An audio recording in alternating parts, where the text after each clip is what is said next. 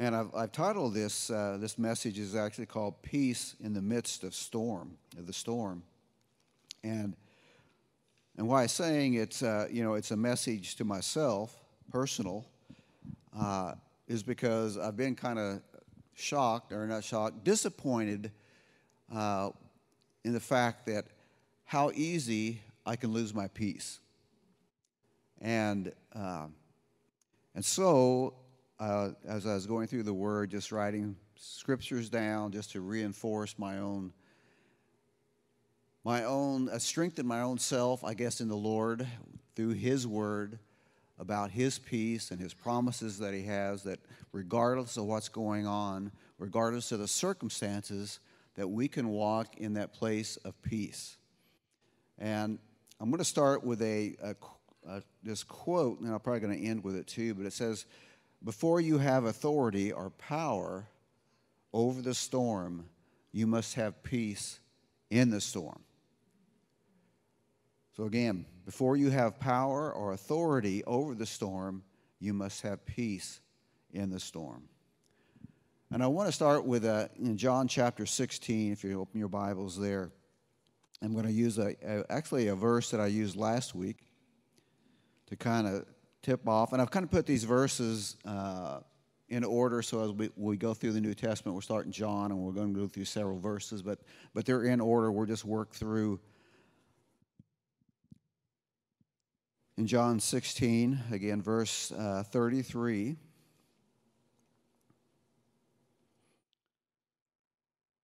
And again, of course, this is Jesus speaking. And it says, "I have told you these things so that in me you may have peace. Now in this world you will have trouble, but take heart, I have overcome the world." So it's almost a two-part promise. The first promise is not that cool. It says, in this world you will have trouble. So as we're talking about even some trouble that may be coming in the future here, the troubled times we're living now, but even just in your own personal life, in a normal setting, normal time, you will have trouble or you will have tribulation. And that's a promise. But the other part is that he says, take heart that I have overcome the world. And so regardless of what we may be facing, the things that are coming against us, that we can take heart that He has overcome the world. Well, in John, let's go to John chapter 14. I want to look at verse 27. And again, these are just verses to reinforce the peace of the Lord, that we get to that place where we can walk in it no matter what circumstances are going on. We don't lose our peace. And we're going to look at verse 27. And again, Jesus is talking to His disciples, and He says, "Peace I live with you, my peace I give you. I do not give to you as the world gives. Do not let your hearts be troubled, and do not be afraid."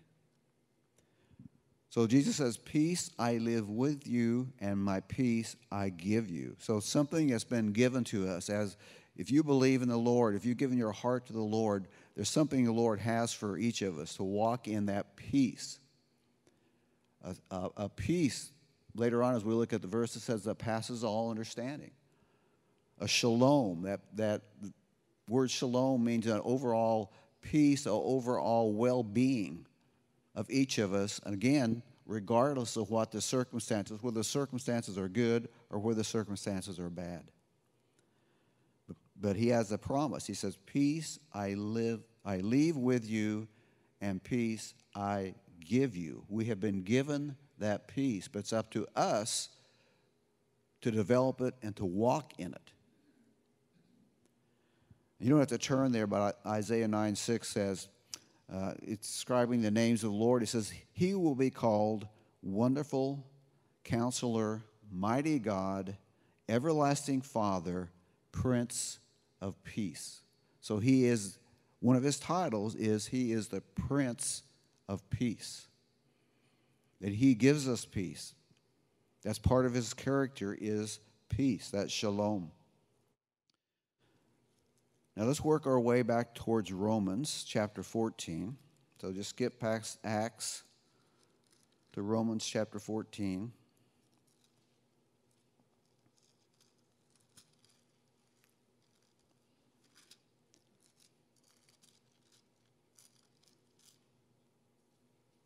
And verse 27.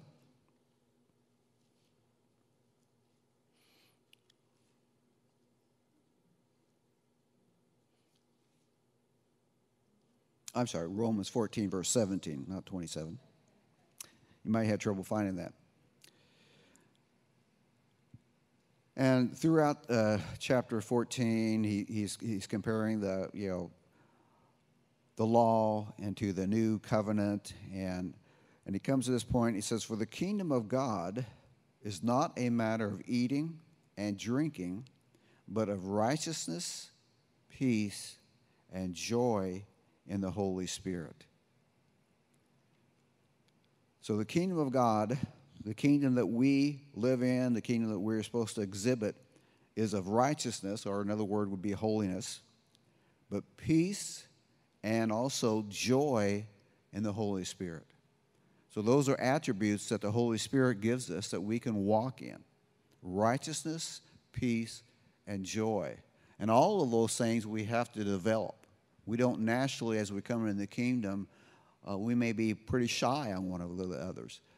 But as we begin to develop that, as we begin to proclaim those things, we begin to walk in the fullness of that. So righteousness, peace, and joy in the Holy Spirit is what we need to be living in, walking in. Now in Romans, just turn over to Romans 16 and verse 20.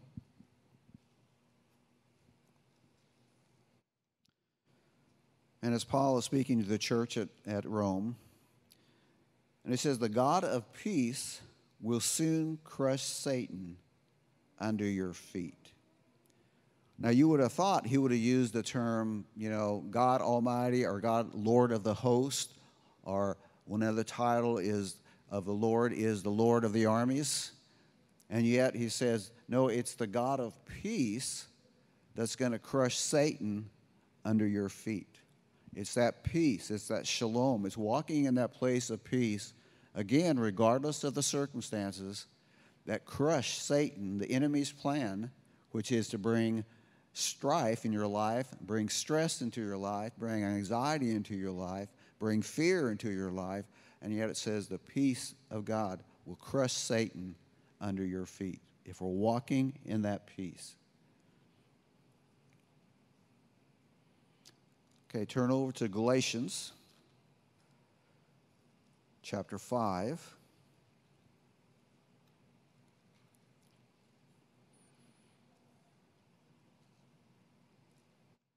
And we're going to look at verse 22. Again, this is a very familiar verse with most of us. And Paul is saying that, but the fruit of the Spirit is love, joy, peace, patience, kindness, goodness, faithfulness, gentleness, and self-control. Against these things there is no law. So the fruit of the Spirit, again, is love, it's joy, it's peace, it's patience, it's kindness, it's goodness, it's faithfulness and gentleness and self-control. Now, an interesting thing is that gifts, to separate gifts from fruit, gifts are given. The Lord gives you a gift. Fruit is grown, which means when you come in the kingdom, you may be shy on all of those things. And so, but it has to be grown in your own life. You have to apply yourself. You have to discipline yourself. You have to begin to pursue those things so that the fruit should be continually growing in your life of these things. Self-control, of peace, of love, all those things should be growing in our life, but they have to be grown. We don't naturally have that within us. But as the Holy Spirit begins to change and we begin to cooperate with the Holy Spirit, we begin to develop these fruits in our life. Now, as we keep going towards your right, past Ephesians, to Philippians, chapter 4.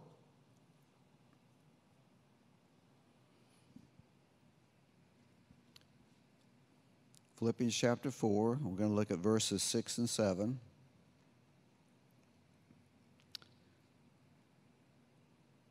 It says, "Do not be anxious about anything, but in everything, by prayer and petition, with thanksgiving, present your requests to God. And the peace of God, which transcends all understanding, will guard your hearts and your minds in Christ Jesus." So that first part is a pretty big statement. Do not be anxious about anything. And if you think about that, okay, wow, that's quite a challenge, isn't it? Do not be anxious about anything, but by prayer and supplication, make your requests known to the Lord. And then what does it say? The peace of God, which passes all understanding. And so that peace it's a supernatural peace. It's not a peace as the world gives. You know, it does not, again, depend upon your circumstances. It's a supernatural peace that you could be in the midst of the worst storm, and yet you could be walking in peace, which would be contrary to our natural nature. You know, I think of Jesus as he was in the boat. He was sleeping in the boat. They're out on Sea of Galilee. There's a great storm going on, and if you think about it, the disciples were professional fishermen, so they're not like amateurs. They're familiar with the lake. They know what storms are, and as the boat is almost starting to get swamped, you know, they go out to Lord, we're going to perish. Don't you care? We're about to perish, and he's sleeping, so he's in a place of perfect peace, and then he gets up and he rebukes the storm. But again, he had peace in the storm, and then he took authority over the storm. And so again, it's a supernatural peace we're looking for. A peace that passes all understanding. And that's another one just for you to claim, to memorize some of these scriptures. And you're in that place where you find yourself getting anxious. You just say, Lord, you've not given me a spirit of fear. You have not given me, I'm to be anxious for nothing, but in everything, by prayer and supplication, I'm making my requests known to you. And that supernatural peace that passes all understanding. All right, the next one is Colossians chapter 3. So it's the next book over.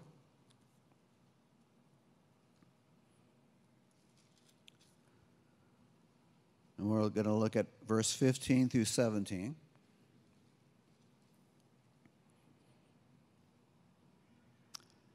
And it says, "Let the peace of Christ rule in your hearts, since as members of one body you were called to peace, and be thankful. Let the word of Christ dwell in you richly as you teach and admonish one another with all wisdom, and as you sing psalms and hymns and spiritual songs with gratitude in your heart." But again, in verse 15, let the peace of Christ rule in your heart. So we have a choice there. We have a command to let the peace of God rule in our hearts. Not to let the anxiety, not to let the fear, the chaos that may be going on, but to walk in that place of peace, of that shalom. That peace that passes all understanding. Okay, next we're going to 2 Thessalonians chapter 3.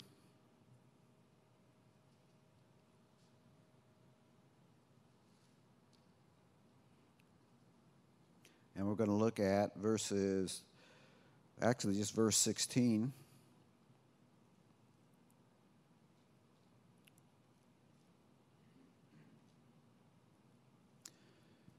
And as he's closing his letters to the Thessalonians, he says, "Now may the Lord of peace himself give you peace at all times and in every way.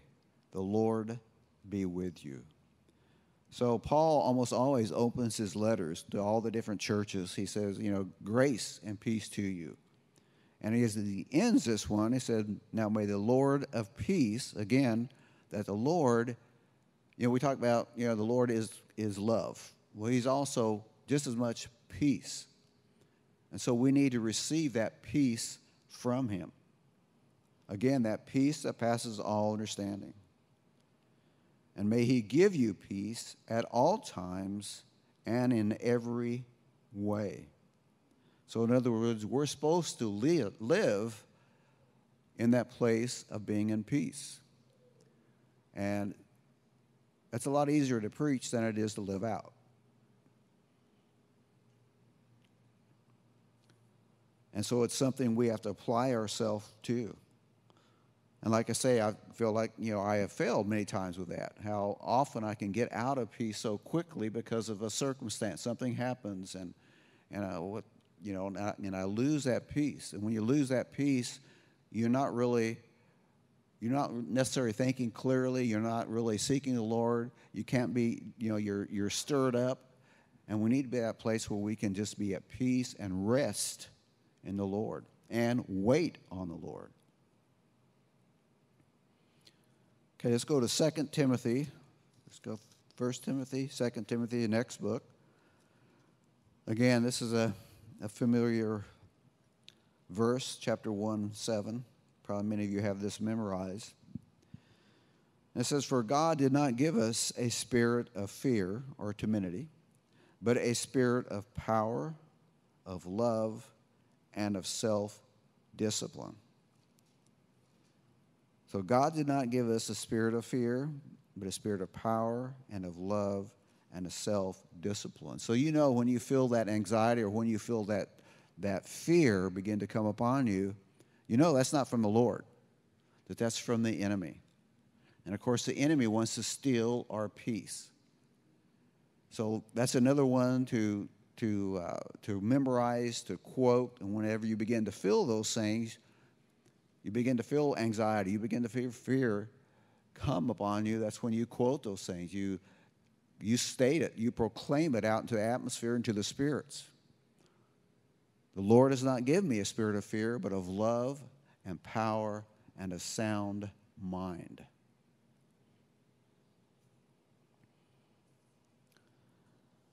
Now, 2 Timothy chapter 2 and verse 22.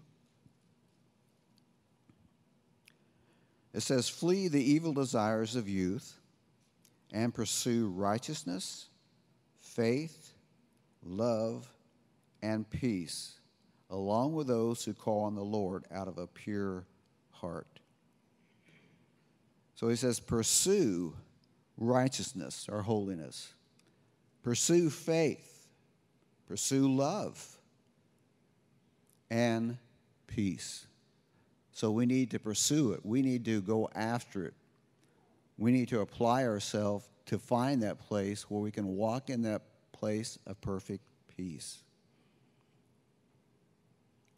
So again, peace it's not contingent upon your circumstances.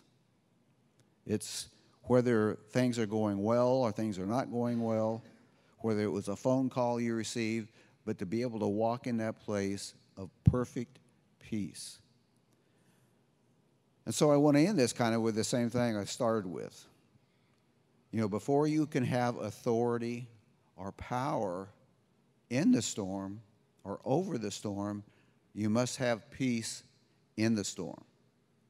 Once you can develop to get to the place where you can be at peace in the middle of a storm, then you're going to have authority or you're going to have a power to actually speak to that storm, whether that's a physical storm, whether it's a storm of circumstances, situations that are going on in your life.